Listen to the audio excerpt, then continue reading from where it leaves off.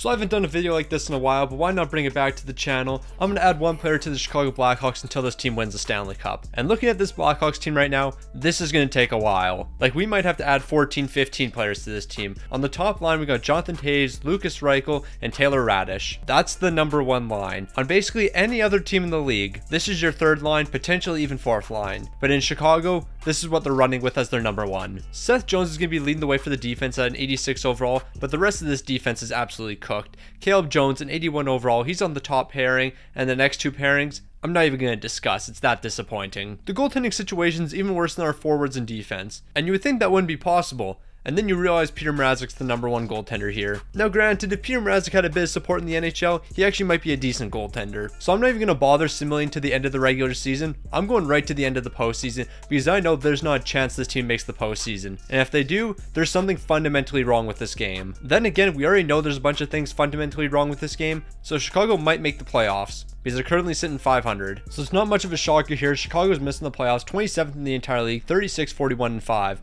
We're going to ignore this team right here. There is absolutely no reason that the St. Louis Blues, led by the GOAT, Robert Thomas, should be finishing below the Chicago Blackhawks. Subscribe right now if you think this is absolutely ridiculous. A Robert Thomas-led team not being above the Chicago Blackhawks. Ain't no way. Also, subscribe right now if you think the Chicago Blackhawks are a poverty franchise. So I'm not really surprised that Jonathan Toews is leading the way for this team. 23 goals and 37 helpers for 60 points. Seth Jones is having himself a decent season. He's going to be picking up 54 points, while Taylor Radish, he's going to be picking up 51. And honestly, Peter Mrazek, I'm amazed you picked up 30 wins this season. You even had 4 shutouts in the process. Like, realistically, I think you held up your end of the bargain. You put up decent numbers. The team in front of you just stinks. There's nothing you can do about it. Meanwhile, Austin Matthews is just going to pick up 62 goals this season because why not? Taking a look at the Stanley Cup playoffs, we're having an incredibly realistic matchup as we're going to see the Florida Panthers taking down the Vancouver Canucks. The Vancouver Canucks made it all the way to the Stanley Cup final, like the current Vancouver Canucks. You remember when I was talking about this game being fundamentally flawed? This is a perfect example. So that's interesting. Spencer Knight was the Stanley Cup winning goaltender. 16 wins. But there's actually one thing I just noticed. This team went 16-2. The Florida Panthers only lost 2 games in the postseason. I guess this team's just completely goated. So how this is working is I'm going to spin a wheel of positions, and the first position is going to be a left winger. Then I'm going to spin a wheel of NHL teams, and whichever NHL team we land on, we're going to be getting their best left winger. And we're starting off with the New York Rangers, and I can definitely live with that because I already know they got some elite players there. And just like that, the Breadman's back in town. 93 overall, Artemi Panarin. He's returning to the Chicago Blackhawks, and he's looking to win another Stanley Cup with them. Did Panarin ever win a Stanley Cup with the Blackhawks? I'm pretty sure he did. I'm taking that back. Artemi Panarin fell in the first round in his first postseason appearance, but he did play the superior franchise in the St. Louis Blues. So I mean, honestly, can you really blame him for losing? I also just realized the only player remaining from that St. Louis Blues team is Colton Parayko. Everyone else has left the team. Shout out to St. Louis legend Troy Brouwer though. He picked up some big goals. So Artemi Panarin had pretty good numbers this season. 27 goals and 48 helpers for 75 points. And considering the Chicago Blackhawks team he was on, these are actually really good numbers. Ignore the plus minus of everyone else though, because outside of Panarin in that first line, this team was cooked. And when I say cooked, I mean 32nd in the entire league with only 30 wins cooked. If Peter Mrazek's goals against is somehow below 3, I'll be amazed. I already know it's not going to be below 3 because we are allowing 3.2 goals per game. So yeah, it'll probably be around the 320, 330 mark. Okay, so me saying his goals against would be 330 was probably the stupidest thing I could have possibly said. Because if the team was only allowing 3.2 goals per game, how would he be 330? Especially if he was the starter? That's neither here nor there. Peter Mrazek, 24 wins this season. I got nothing to say. You had 4 shutouts. Shout out to Peter. So for the second year in a row, we're going to see a Canadian team making the Stanley Cup final, and this time it's the Winnipeg Jets. That one's a bit more realistic than the Vancouver Canucks, but Tampa Bay is coming out on top in 6 games. At least we're somewhat realistic here. Okay, respectfully, how did the Winnipeg Jets get this far with Connor Hellebuyck putting up an .896 save percentage and a .330 goals per game? They made it to the Stanley Cup final with these numbers. Bro, what? Alright, with our second spin, it really doesn't matter what we get because everything's going to be an upgrade for this team, but we're going to be adding a center to the team. Similar to the position we got, anything's going to be an upgrade for this team, but it looks like we're going to be landing on the Nashville Predators, and I have no issue with that because these rosters are before the offseason. So Matt Duchene's still here. So there was a handful of players I'd rather have had from the Nashville Predators, but Matt Duchene's the number 1 center here, so I'm going to bring him to the team. Like looking at the Nashville Predators, I would have been extremely happy with Roman Josi, UC Saros, and even Philip Forsberg. But Matt Duchene's a massive upgrade for this team, so we'll take what we can get. We're slowly building a core here. It's not a good core, but we're slowly building one. Okay, so Panarin might have taken a step back, only 67 points, nothing to be concerned about. We picked up Matt Duchene, he had 57. Seth Jones was minus 40. Our number one pairing defenseman was minus 40. Was anyone worse than that? Nope. But we had somebody that was minus 40. So I think you already know where we're headed. 28 wins. We're 3 seasons in now, and we've gone backwards and we only picked up 28 wins. This is going to take way longer than I thought. Shout out to Kucherov though. He led the league with 108 points. We have to highlight at least one positive thing from this season. And I guess you could say another positive would be Sidney Crosby making it all the way to the Stanley Cup final, but he fell in 7 games to the Dallas Stars. At least you made it there. Nah, Pittsburgh really let Crosby down. He came out here, picked up 38 points in 25 games. Malkin picked up 34. I mean, I guess Jake Getzel's down here with 22, and the rest of the team is basically non-existent. But shout out to Rickard Rakell though. He did something picking up 18 points. So the next position we're going to be bringing onto the team is going to be a right winger. And it looks like that right winger is going to be joining us from the Vancouver Canucks. So we would have been better off with any other position. Center or left wing, we could have got Elias Pettersson. Left D-man, Quinn Hughes. Right D-man, Hronek. Left winger / center, JT Miller. Left winger, Kuzmenko. Goaltender, Thatcher Demko. But instead, we're going to be bringing 84 overall Brock Besser onto the team. So I'm a big Brock Besser fan, and I think he's in a terrible situation right now. And a good situation for him, I believe, would be the St. Louis Blues. So if you would be willing to trade Brock Besser for, I don't know, maybe a Marco Scandella, we can get a deal done. But even after moving Chicago's original first line down to their second line, and Lucas Reichel, Jonathan Toews, and Taylor Radish, this team's still absolute hot garbage. So it looks like Brock Besser is going to be the savior of the Chicago Blackhawks. This team's jumping up all the way to 18th in the entire league, 39, 32, and 11. I mean, they're still missing the postseason, but hey, we're headed in the right direction, and we also only missed by 1 point. This team was a borderline playoff team after adding Brock Besser. Who would have thought? Artemi Panarin might be leading the team, but really the focus is surrounding Brock Besser. 30 goals and 30 assists for 60 points. Plus 11. Look at the plus minus on this team now. Last season, Seth Jones was minus 40. What was he this season? Minus 8.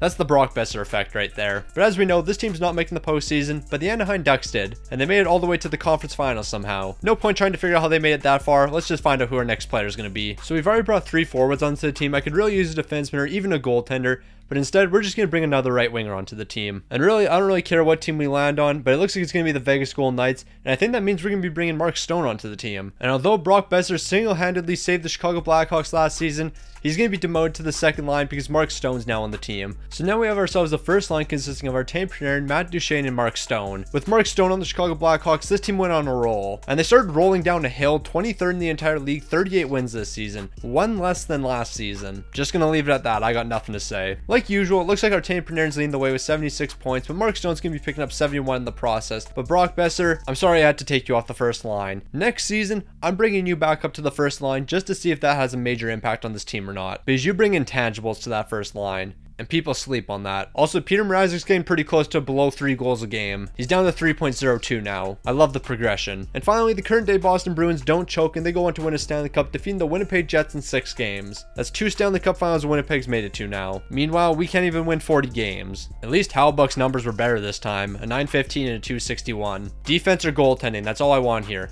Left defenseman, right defenseman, goaltender, any of those 3, and it looks like we're getting the left D-man. Now all we have to hope is that we're landing on a good team here, because if we land on the Arizona Coyotes or something, we're cooked. The Columbus Blue Jackets, I can live with that because they got a stud over there. And which stud is that? It's Zach Werenski. We're bringing the duo back together, Werenski and Seth Jones. It didn't work last time around, so I'm expecting it won't work this time around. And now we're in Chicago, so things are just worse. So after moving Caleb Jones down to the second defense pairing, this defense still looks chopped. I mean, we have Zach Werenski now. Maybe he can help this team win 40 games. I think that's too much pressure to put on him though. Zach Werenski was an absolute game changer for the Chicago Blackhawks, 11th in the entire league, 44, 30, and 8. Not only did we make the playoffs, but this team had a goals allowed per game of under 3. That means Peter Mrazek's goals against was under 3. Ain't no way. So Zach Werenski might only be picking up 42 points, but the impact he had on this team isn't even measurable. Because in between the pipes, Peter Mrazek, 34 wins, 7 shots, a 913 save percentage, and a 266 goals against. What? So we've reached something that I didn't think we would see for another few years. The postseason. But we have Connor McDavid in the Edmonton Oilers in the first round. So we might as well pack our bags already. We're getting knocked out in 3 games. Guys, it's time to celebrate. We're 4 games into the series, and we're only down 3 games to 1. So you know what that means? We won a game. We didn't get swept to the Edmonton Oilers.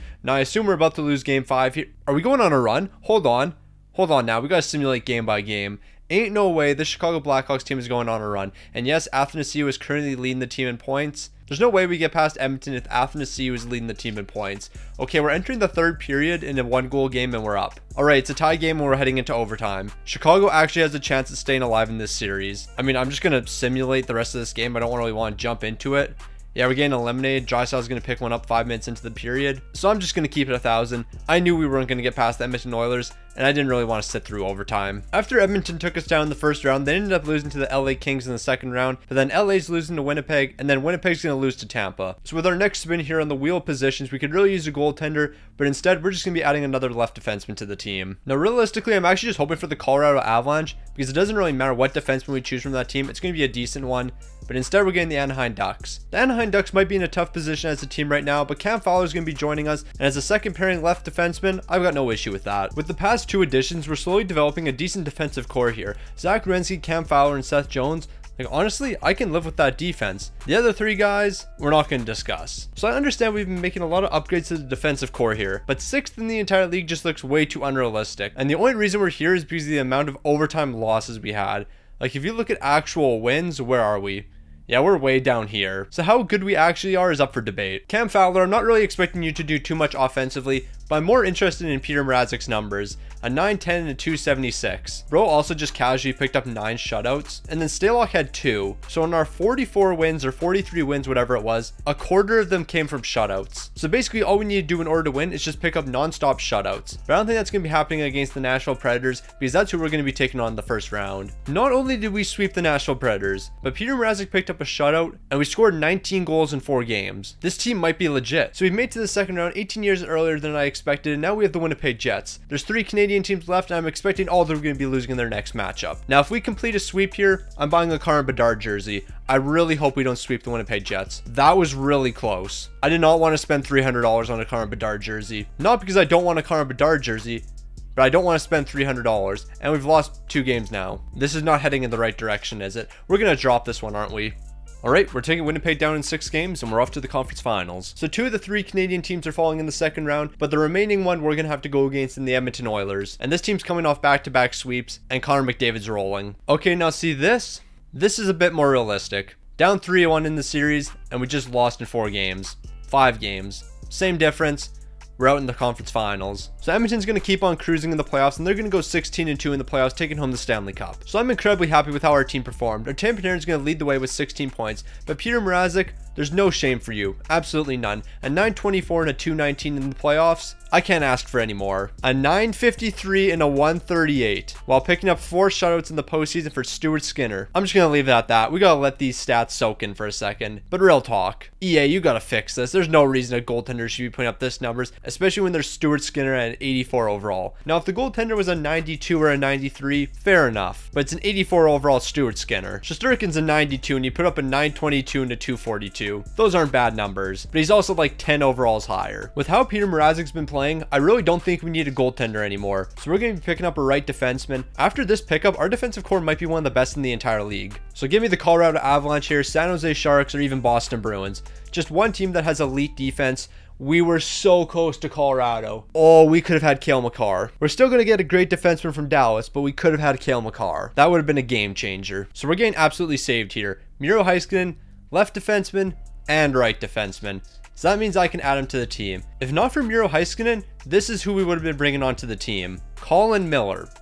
82 overall Colin Miller. Now, I'm not saying Colin Miller's a bad defenseman, but I'm also saying he's not much of an upgrade from what we have here. Thankfully, we're bringing Miro Heiskanen onto the team, 89 overall. That's going to be a massive upgrade for us. So just 3 spins ago, we had arguably one of the worst defenses in the entire league. And here we are, one of the best. You'll love to see it. So the Blackhawks are seeing a bit of a decline this season, dropping to 10th in the entire league. But the only reason for that is we're not getting as many OT losses. Besides that, the team's basically identical. Heiskanen had himself a fantastic season, picking up 12 goals and 48 assists for 60 points, 4th on the team in scoring. While my dog Peter Mrazek, 38 wins, 7 shutouts, a 915 and a 253. Now, he's one of the best goaltenders in the entire league right now. Like, where was he in goaltender wins? But he was fairly high up there, 6th in goaltender wins. Honestly, I'm not going to complain about that. In the postseason, we got ourselves a new matchup, because we have to take on the LA Kings, a team we haven't seen yet. And since we haven't seen the LA Kings, they're absolutely cooking us right now. We're down 3-1 in the series, and I think we're about to get eliminated. No, we're not. We're surviving another day in Game 5, and in Game 6, we're going to be doing the exact same, and now we're headed to a Game 7 elimination. So I'm jumping right into this game. We're going to see Chicago taking an early lead, and we're cruising to a victory here. 3-0. I was about to say we have a 3-0 lead. We're not blowing this. My eyes are closed right now. I just simulated overtime. What happened? We lost. We lost in overtime. I want to celebrate Sidney Crosby winning a Stanley Cup here. I really do. They went to 7 games in 3 of their 4 series. But I just can't celebrate with how we performed. Okay, so really we don't have to worry about the defense anymore. It's between goaltending and forwards. But now it's time for us to bring another right winger onto the team. So off the top of my head, I can think of one team we could get an elite right winger from. The St. Louis Blues. But instead we'll have to settle for the Boston Bruins. Now it's a real shame that we couldn't have gotten this team. Because look at all the elite right wingers they have.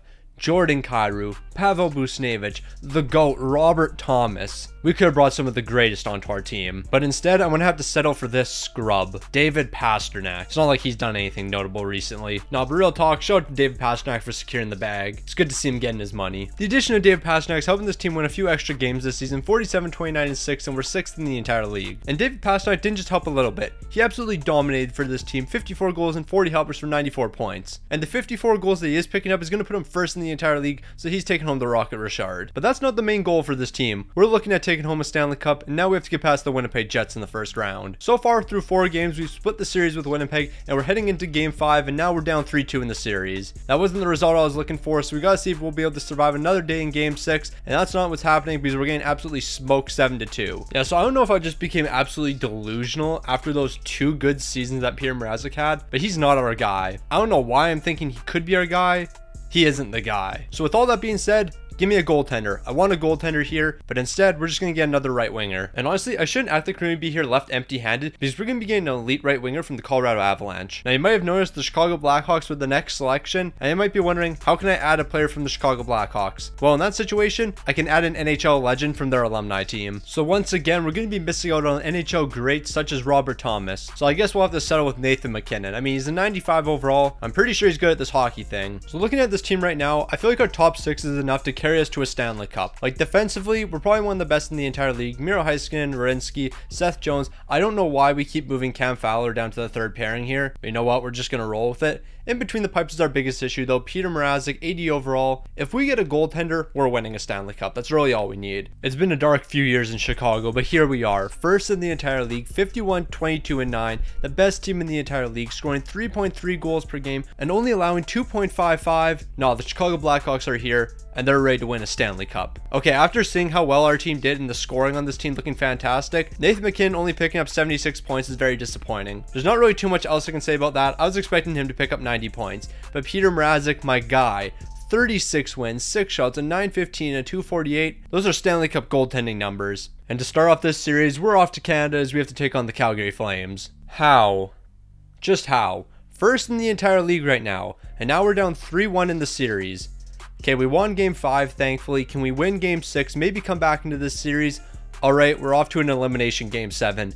Can we complete the 3-1 comeback? We weren't able to last time, so maybe we can do it this time, who knows. But there's no reason we should even be in this position. Alright, so we're picking up 2 goals in the first period, and we're picking up another 2 in the second. We have a 4-1 lead heading into the 3rd period. My eyes are closed right now. I'm simulating the 3rd period. If I open my eyes and I see it's a 4-4 tie, you're going to hear a loud bang because the controller is being thrown. Thank you. I could not afford to break this controller right now. Heading into the 2nd round, we got ourselves a tougher matchup in the Colorado Avalanche, but we have to remember they no longer have Nathan MacKinnon. He's on our team. That should be enough to give us the edge. And it looks like it was enough to give us the edge because we currently have a 3-1 lead in the series. We're entering Game 5, and we're closing this one out in a 5-game series. Entering the conference finals, we have to take on a team that's had our number the entire video so far, the Edmonton Oilers. And they still have Leon Draisaitl and Connor McDavid. So unless Peter Mrazek gives us a masterclass, this could go either way. Through 4 games, we've currently split the series with Edmonton, and we're entering Game 5. We need to get a big win here, and that's exactly what's happening. We're taking that one 3-2, and in Game 6, are we going to be able to close out the series? No, we aren't, so that means we're headed to Game 7.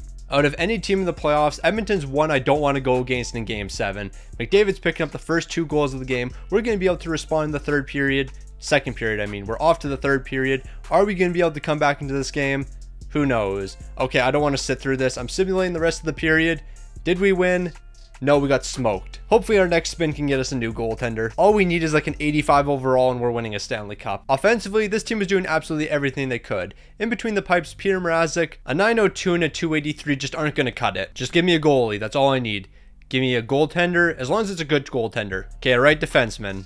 Not exactly what we needed, but I guess I'll take it. So I'll go ahead and spin the wheel of NHL teams. Who are we going to land on here? It looks like it's going to be the Edmonton Oilers. No, it's not. It's the Florida Panthers. So the Chicago Blackhawks no longer need any more defensemen. We got Aaron Ekblad on the team. He's an 88 overall. So we got Ekblad, Seth Jones, Miro Heiskanen, Cam Fowler, and Zach Werenski. I don't really care who our sixth defenseman is. It can be a 70 overall for all I care. Our defense is set. Just give me a goaltender next spin. Ain't no way we just went from first in the entire league to 43, 30, and 9. We just added Aaron Ekblad and we lost what, an additional 7 games? This game's broken. Okay, so you're telling me our team lost an additional 7 games, but Panarin picked up 96 points, McKinnon picked up 92, and Pasta picked up 80. I'm just assuming Peter Mrazek was a bum. Yeah, he was. 897 and a 302. So you know what's about to happen? He's going to win a Stanley Cup now that he's put up these bummy numbers. Either that or we're getting swept in the first round. There's no in between. Okay, hold on. Peter Mrazek, you might be playing the worst hockey of your career right now, but Edmonton missed the playoffs, so I need you to do a complete 180. We have a chance. This is our best chance we've had so far this entire video. We're about to waste this opportunity. I already know it. I've just lost all faith in this team.